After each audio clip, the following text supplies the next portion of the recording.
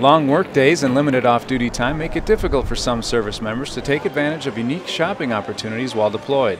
That's why the 4 Support Squadron turned the base gym into a marketplace for a couple of nights. We do it about 4 times a year.